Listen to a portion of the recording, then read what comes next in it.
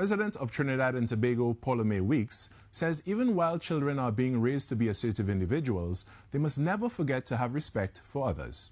Speaking at an award ceremony for academic excellence, she recalled receiving a letter from a young scholar in January inquiring about the status of awardees despite being announced 9 months prior. But she said the individual used a certain tone in the letter, saying they would go to the media with their story.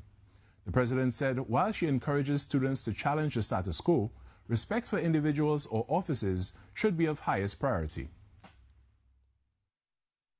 While we must attempt to produce assertive, confident students, not afraid to question the status quo or speak truth to power, should we not also be raising temperate and tolerant young persons who, when faced with disappointment, challenges, or frustration, real or perceived, rather than descend to bullying, manipulation, or intimidation, rise to treat individuals and offices with due regard, even as they fearlessly pursue their justifiable cause.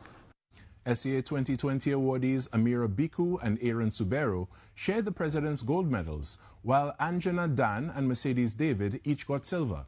The president's medal for Cape, gold, was awarded to Amrit Galbaran and Anjali Maharaj. Marley Rose and Anusha Saha got the CSEC gold and silver medals respectively. Richard Ramlochan also received a special president's medal for technical and vocational education.